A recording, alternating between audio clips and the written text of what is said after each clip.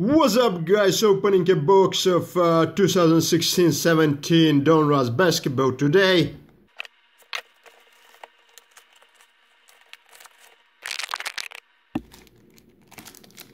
The first pack, the pack's actually quite thick. So the base card design is a little bit different this year than the years before. In particular, this frame of the card is a little bit bigger and takes more space. So I'm actually not sure I like it because it's not as cheap looking white frame and than this carton insert, because there are jerseys in this product, like just to make it more difficult to recognize that there is no jersey in this pack. And a press proof insert of champs is here. So the insert is not very interesting. It's actually the same design as the base card design, just gold like champs is here. So a lot of packs in this product, and it's always a fun rip, or at least has been in past years. And I'm not sure, it's a little bit of a Christmas design, like this small pixels of white, like small pixels of snow, or more like pixels of cocaine. I don't know, like how do you recognize it?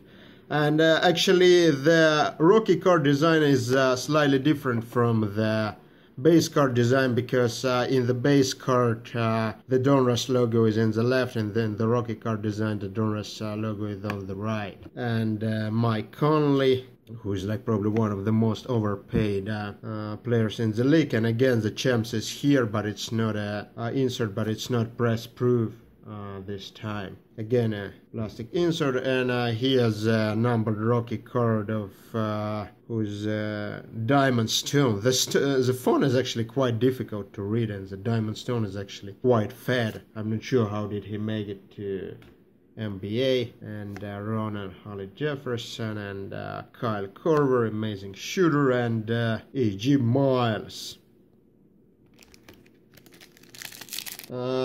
Usually the base card set in Donruss is smaller than in other low-end products like Hoops and Prism. I think it's around 200 cards. Sometimes it's like 250 with Rockies, or sometimes it's just like 200 with Rockies. And they should be also rated rookie cards, but somehow I don't see them. It's another insert Elite Series. The insert this year seem to be like very boring compared to Hoops and Prism in Donruss, like just largely the same technique and design as in base cards, but just photo and insert.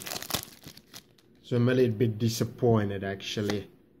Manu Ginobili. Yeah, and usually a big advantage of Donruss is that you are able to complete the base set from only one box, and the box usually costs like between $65 and $70 on the release date. Avery Bradley, and a carton insert, and another. There seems to be an insert in every pack, so that's press proof inserts are quite boring as well, because they actually not have an insert, just a parallels.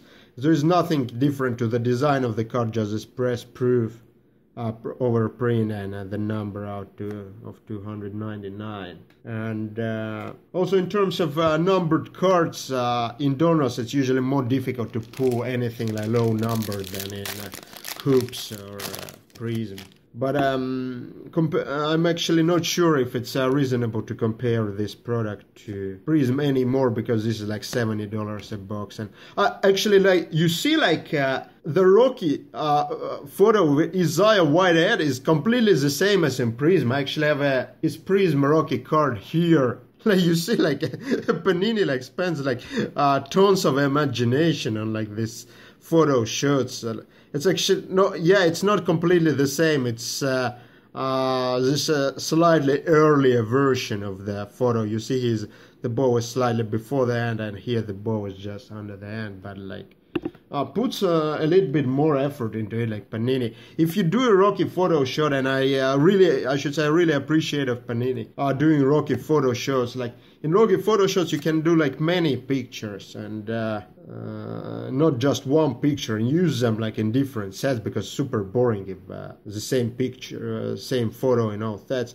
And here we have a Court Kings insert. This insert has actually a slightly different insert. It's not just a glossy like Greenlands and a regular parts. It has a little bit of texture, and Court Kings of Jalilok 4, it's not numbered. And Al Horford, I really appreciate it's already in a Celtics uniform, and the back of the card is actually very simple, but like I like it. There is some basic statistics and some interesting fact about Al Horford and Wesley Matthews and Dwight Howard, already as an Atlanta Hawk, and Jack Levine, and so there is 1 and 2 inserts in every pack, and there should be 1 autograph and 1 jersey card in each box. Williams, Noel, and Rocky Kings. I'm not sure, like, do they lack like imagination, because they're like Court Kings, Rocky Kings? It's just it wouldn't be difficult to come up with some like a new name, like Rocky Aces or something like that, because it's a little bit boring to have the same name for all inserts. Paul Gasol, Malachi Richardson. Yeah, the font is actually quite annoying, especially for the players. If you know the player, like, you are able to recognize him.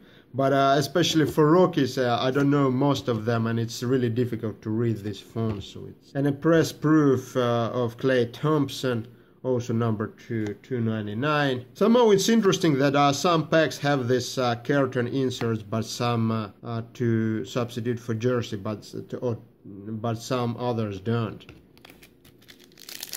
And DeMarre Carroll, Reggie Jackson.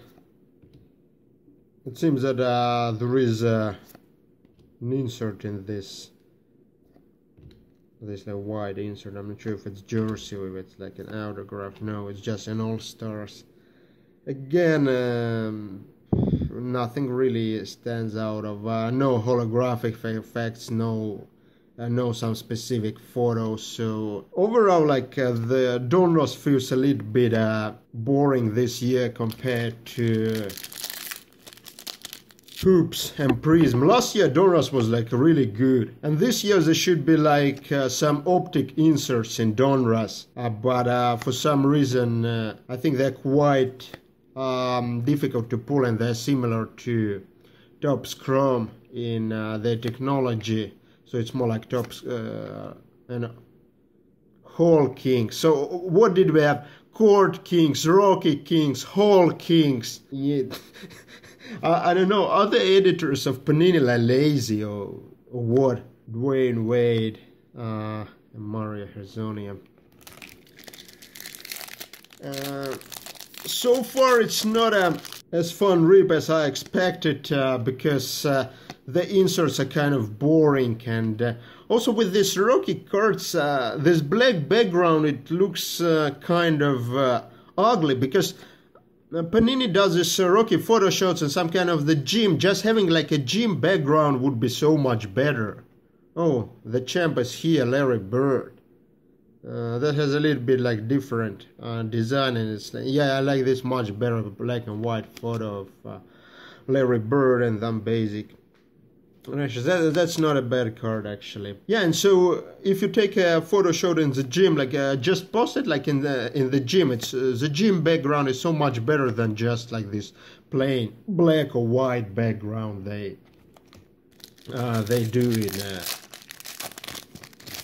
Hoops and Prism. Of course, like the ideal like scenario would be that like you do a Rocky photo shot in the gym. Yeah, no, that's even worse. But I should like just not having a photo shot, just a photo with uniform. The best. Oh, that's Ben Simmons. Yeah. So I'm getting him in every. I got him in Prism. I got him in hoops. I got him get him in Donruss. Of course, would be nice to pull his parallel card, but I'm already satisfied with the Rocky and the Crashers. Yeah, not a kind of a boring insert implementation as well. Yeah. So for the Rocky cards, the best scenario I think would be to do the Rocky Photoshop in the gym, and then just use a Photoshop to insert this Rocky Photoshop player into the stadium. I think it would look much more impressive, and it wouldn't take that much time actually. Joel Embiid, and yes, this is a jersey card of, oh, that's actually an autograph jersey of Malik Beasley. Yes, the design is kind of simple, but I find it quite aesthetic. I actually wonder if Malik Beasley is related to Mike Beasley, but he doesn't seem to shave his underarms, and Michael Beasley does shave his underarms. That's actually his autograph is also quite nice. Malik and Beasley now number 275. I actually like this card a lot. Of course, I would hope that there wouldn't be a sticker out, but a hard out, but yeah, it's a beautiful card otherwise. And Jeremy Lin and Josh Richardson. Yeah, this signed jersey card, even though it's like a plain jersey piece, it's looks good, and especially it's very nice to pull it out of Domantas Sabonis, who is actually the son of Trailblazers legend Arvydas Sabonis. Chris Bosh and Marc Gasol. Is it another jersey? Yeah, that's another jersey of Marc Gasol jersey. Yeah, Jersey Kings. I'm sorry, but what are there any other names as Kings, Court Kings, Rocky Kings, Hall Kings, Jersey Kings, yeah, it's quite a fail from Panini actually. Monte Ellis and Gordon Howard and JJ Barea. So these were 2 hits promised for the box, but this of course on average, so maybe hoping for some other hits, although in Donruss I think it's quite precise that if they promise 2 hits, you get 2 hits. And this is Dimes. That's also a strange name for the insert, Dimes. What does that mean? And also it's not clear why do they in the pack some cards are reverted. It's a little bit difficult to shoot a pack opening like this. Is this number? No. Pearsons. Yeah, Court Kings. Why not aces or something? Something else. Yeah, overall it feels to me like Panini didn't put that much effort into this box. And I mean into this product, because base card design is not very successful with this very large frame and strange font. And also the inserts are mostly boring. I like this autograph jersey insert, but otherwise kind of disappointing. Also, I find it disappointing that all 3 affordable basketball products like Donruss Hoops and Prism come one after another. So it's you don't really. I think it would be much better if they would be spread through the season. Because most of us, like me, we can't afford buying Immaculate and Flawless and National Treasures. It's also actually strange that all these Immaculate, Flawless, National Treasures, they come one after another at the end of the season, so people don't really have money to buy all of that. I think it would be so much better if they would be evenly spread. So say Hoops comes in the beginning of the season, you have time to complete the Hoops, because I haven't completed a lot of my Hoops. I have completed the base set, but not a lot of inserts, and that's press proof of Dwayne Wade also. The press-proof design, there is no creativity in these designs at all. So, yeah, and then in the middle of the season there would be Prism. Because again, I didn't have time to... In the Prism, I still haven't even completed the base set yet, and already like Donruss came.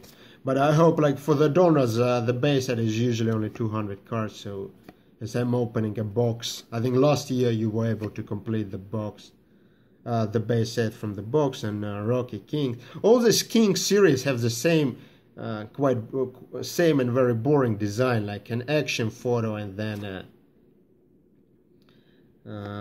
closer photo. The photography is a little bit closer in Donruss than in Prism, but a little bit farther away compared to Prism. I'm not sure if it's good or bad. It looks generally speaking okay. And again, 2 Ben Simmons like per box. I'm getting really lucky. Although I'm not sure like what is his Donruss rookie is worth. This year apparently there is no rated rookies. Last year like rated rookies like were relatively good hits, but this year I'm not like getting them at all. Also, I'm not getting this optic Donruss cards, which were hyped a lot.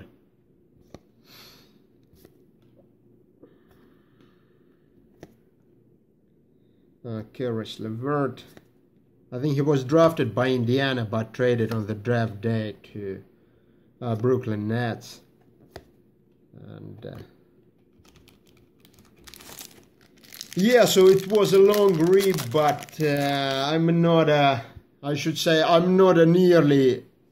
I didn't enjoy this reap nearly as much as I enjoyed Prism and Hoops, or even like Panini Basketball sticker collection this year, because the inserts are really boring. And did you hope for queens or aces? No, it's kings. Curver, J. Willis. It was James Harden, our MVP.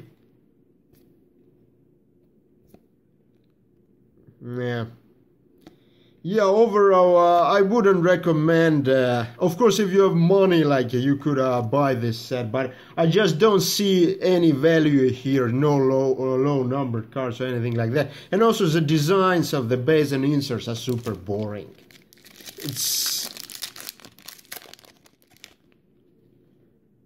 If you ask me, like, Hoops this year strictly dominates Donruss. If you have like $60 to $70 to drop on a box, just drop your money on like Hoops. There will probably be like retail boxes of Donruss as well, like last year, but overall the hobby inserts are usually better than retail inserts, and there is nothing like in particular this year. So overall, although I really like this Malik Beasley card, I just I would strongly recommend Hoops over Donruss this year. But let me know what do you think about Donruss, and how do you think it compares to Prism and Hoops.